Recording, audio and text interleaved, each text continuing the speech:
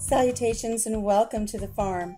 You know, every few days I go out to my Roma tomato bushes and I harvest the ones that are blushing, the ones that aren't quite ripe. If I leave them, the birds are going to get them. So I pick them when they're blushing and I bring them in and I put them on the kitchen counter and I let them finish ripening up.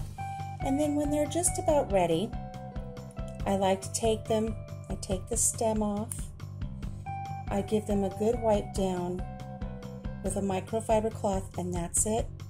I put them in a plastic bag.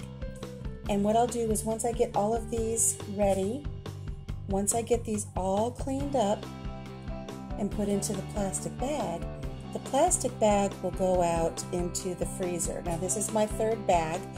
I expect I will have 5 or 6 bags, and I'm hoping I'll have about maybe 50 or 60 pounds of tomatoes by the time I'm done. Then I'll take them all out, I'll let them thaw, and when they thaw, the skins are going to slide right off.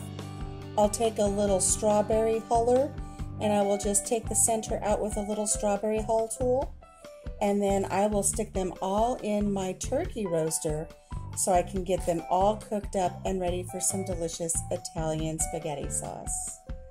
But for today, what I'm doing is I'm getting these all cleaned up and prepped and put into the plastic bag, and these are going into the freezer.